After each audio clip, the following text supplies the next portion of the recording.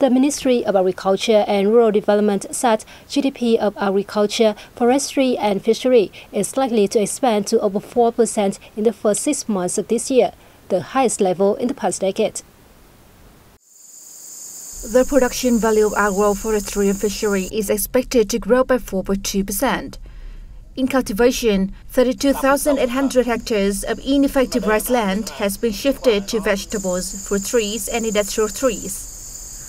Livestock production saw stable prices of beef and poultry products. Aquaculture was estimated at nearly 1.8 million tons, up 6.2% year-on-year, with high growth in brackish water shrimp and trout fish. The country is said to earn an export value of $41 billion.